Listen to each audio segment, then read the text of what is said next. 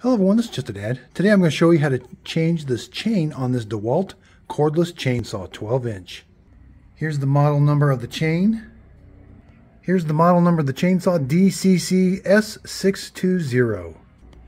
First thing you're going to do is open this and then turn this counterclockwise. We're going to take this outer cover off. Okay, next, good idea to clean all this out. Next we're going to turn this counterclockwise. That's going to loosen the tension on the chain, counterclockwise.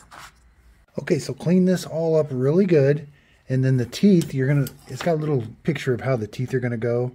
They're gonna cut, it's gonna be on the top. So make sure that's the cutting edge. Right there, that's very sharp. So that's the direction that we'll be putting it. Okay, so now you can put it on. You can see I've got the teeth in the right direction. It's gonna be turned in this way and cutting right here. So now we got to tighten the chain. So make sure that little pin is installed. That's how the guide sits on there. And now when we turn this, this is what's going to tighten the chain tension.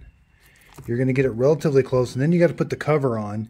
Don't tighten the cover down, and then tighten this, and then tighten the cover down. The cover will sandwich this down and kind of tighten this all down. So it's a kind of a three-step process. Get it relatively tight with this. Then you're going to put the cover on and then finish tightening it with this and then finish the cover. Finish tightening the cover.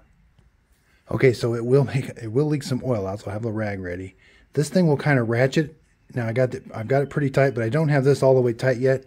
And that's how tight you want it, where you can lift it up, but you don't want it so tight that you can't lift it up, and you don't want it so tight that it's sloppy there. I hope this video helps. Thanks everybody for watching.